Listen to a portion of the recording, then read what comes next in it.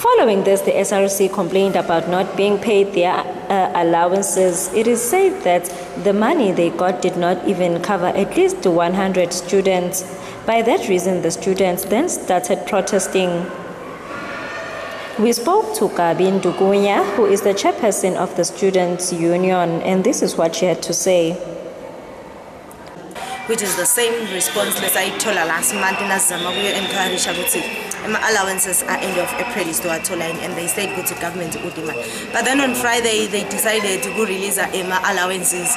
La langa coverage, even 10% of the whole student board. You can see for yourself, students up in the Ibambile that they were mobilizing for today.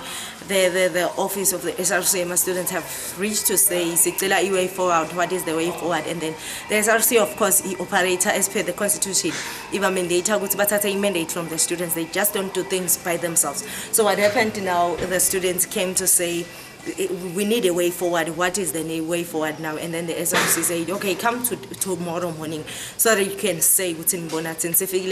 Students, they said the only solution and the only thing that I've been working for them for years now in Ngom. So Avele students again in Ngom.